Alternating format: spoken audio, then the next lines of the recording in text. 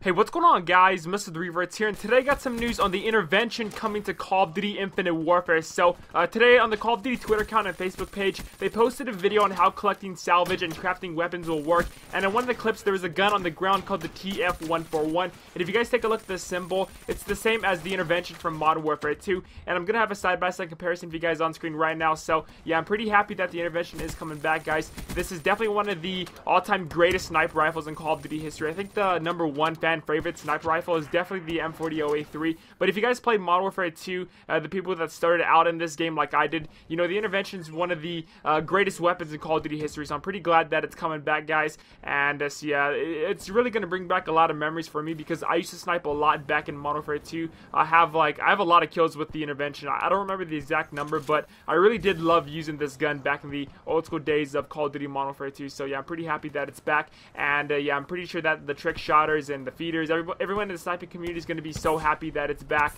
And yeah, tell me what you guys think down in the comments as well. Also, if you guys didn't know, you are going to be able to pre-download the beta starting today, around the time this video goes live. So you guys should be able to check your emails for any codes that you might have received. And yeah, again, tell me what you guys think about the intervention coming to Infinite Warfare down in the comments. Also, drop a like on the video if you guys enjoy. And thank you for watching. I'm MrTheRevertz. Have a great rest of the day. Till next time, I'll catch you guys later.